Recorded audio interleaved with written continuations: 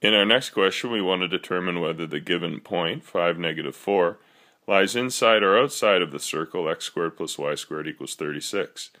Well, hopefully we recognize x squared plus y squared equals 36 as a circle centered at the origin, because circles centered at the origin are of the form x squared plus y squared equals r squared. Well, since 36 equals r squared, then r must be 6. So what we're talking about here is a circle of radius 6 centered at the origin. Well, looking at it graphically, what we have is a circle that looks like that. The radius is 6. Now the point 5, negative 4 lies right here, so clearly from a graphic perspective we can tell it's outside the circle. How could we show that algebraically, though, to be a little bit more precise and definite with our response?